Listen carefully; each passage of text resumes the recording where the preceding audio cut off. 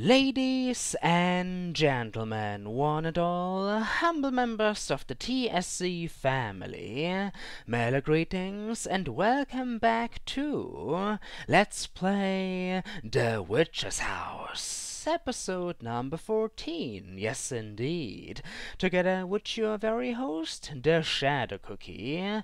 Once again, the time has come to talk about the story of this magnificent experience in great detail, as I already mentioned and announced last time, and what you are about to listen to happens to be my current theory, which I boldly pieced together from the many diaries, books, and other sources of knowledge Viola stumbled upon over the course of her journey. Without further ado, please allow me to begin. Enjoy.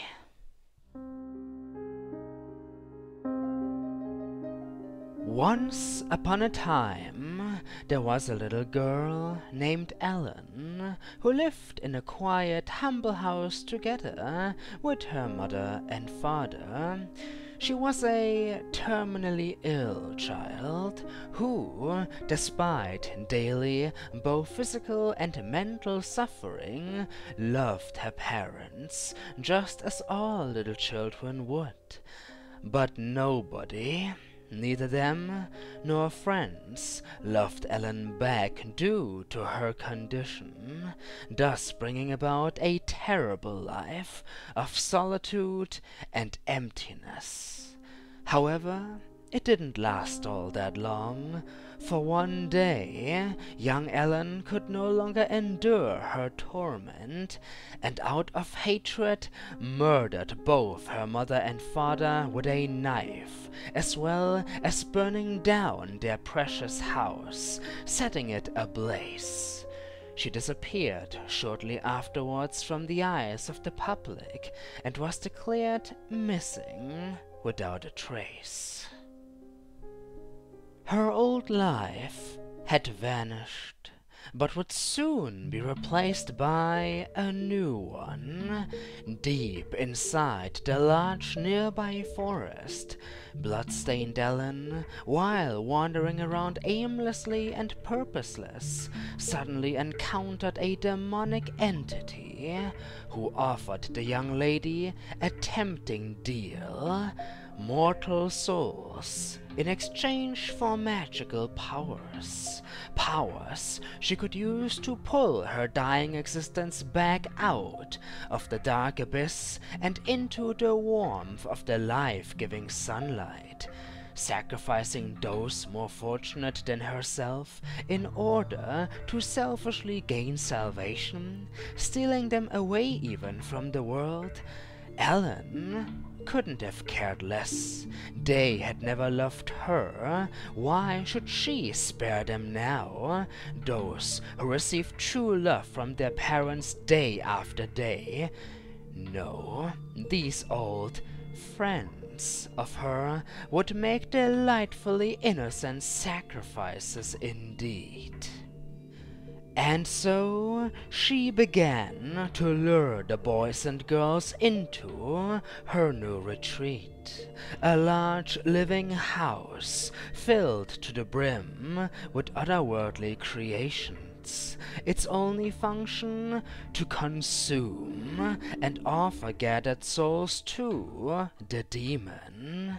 Many children found their tragic ends within its seemingly endless corridors, dying horrifyingly disturbing deaths, void of mercy, thus allowing Ellen to maintain her powers as a result, all the while spreading rumors throughout her part of the world. Don't go into the forest, son or daughter. The evil witch who kidnaps children supposedly lives there. Eventually, after weeks, months, perhaps even years, Ellen discovered that merely killing other humans was no longer enough to satisfy her needs.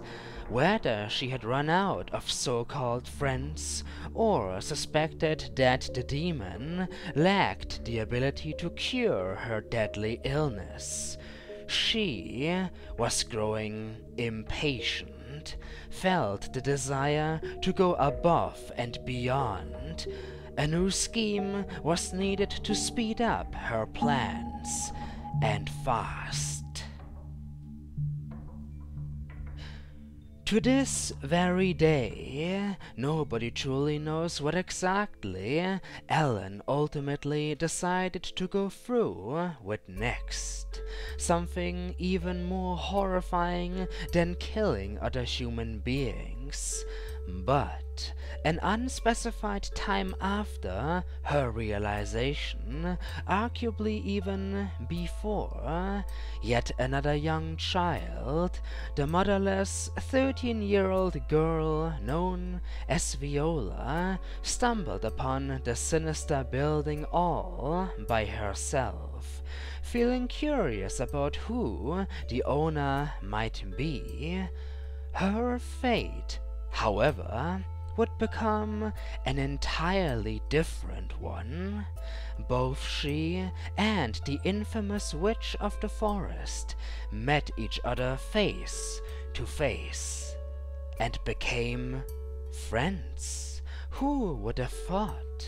Regular visits of Viola soon turned into a natural occurrence and brought both of the female individuals closer together.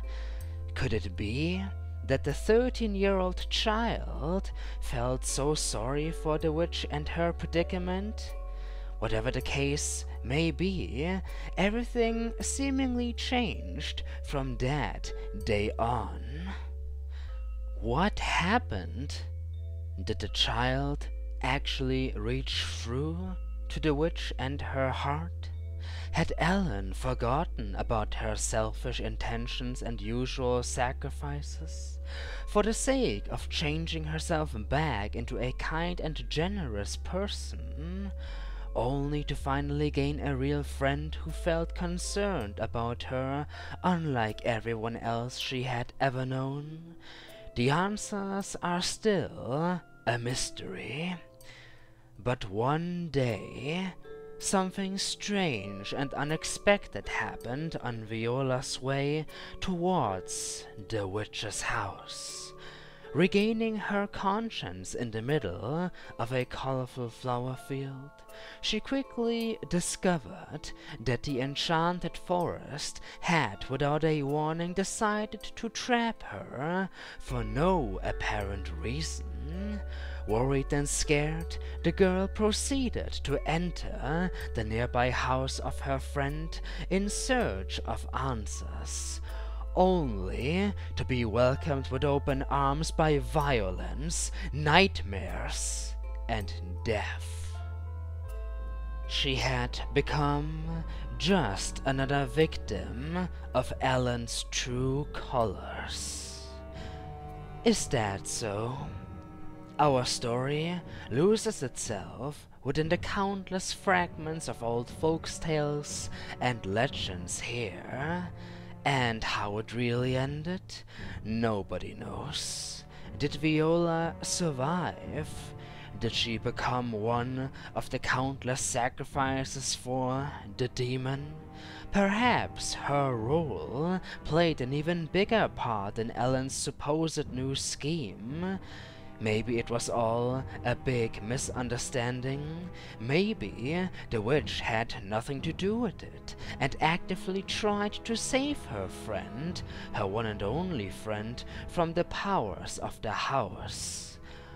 All we can do at the end of the day is guess, assume, speculate, and theorize. One fact, however, is clear. Crystal, to be more specific, the finale will not be a peaceful one.